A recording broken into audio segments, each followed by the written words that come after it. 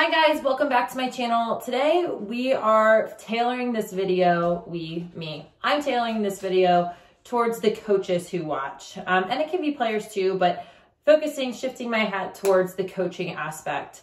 We're gonna talk about the little things that I focus on as a coach, that my staff focuses on as a group, that we try to focus on as a team to help us be successful and take care of the big things, the wins, the goals, etc.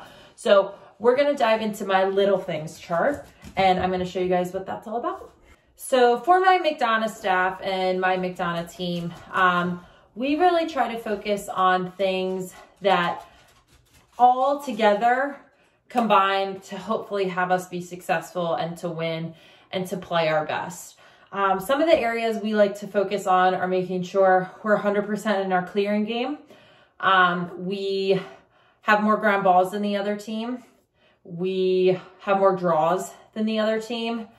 We don't get yellow cards, and we limit our turnovers under 10. So those are 5 things that have nothing to do with goals or saves or assists or anything, but those are areas that we focus on, those kind of gritty plays, those things that are small details that are harder to focus on, but if you do them correctly, they make a big difference. So those are some of the things that are on our little things chart. I got this idea from Maryland. We had a little things chart and I applied it to McDonough. So now we have our own, and we have all sorts of things on there with every single game that we play.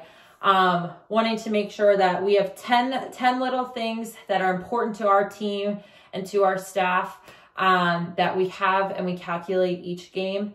And after each game, I go through and I see if we got those together. We also have a money stat or a money column, which is something that we change up every game. So it could be one game, fast start. It could be energy on the bench. It could be who knows what. But that kind of is something that changes every game. It's something that maybe we see in practice or in games prior that we need to work on, but it just helps us stay focused. So I encourage you guys as coaches, whether you want a sticker chart, whether you want to just tally it in your books, keep in mind, as you're watching practices and games, focusing on those little things is what helps us take care of the big things. And that's something that I learned mostly from Kathy Reese. Some of my other coaches growing up definitely emphasize it, but it was a huge point of emphasis during my time at Maryland.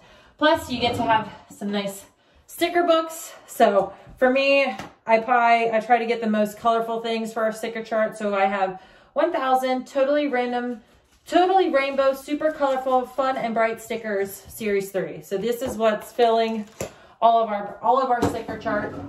And it's a good thing to kind of keep players accountable too. So that's what I focus on as a coach. Some of those aspects that don't necessarily relate to goals or assists or saves, but definitely contribute to that and the overall wins. So good luck. Hope you enjoy your seasons, focusing on those little things, and let me know how your sticker charting goes.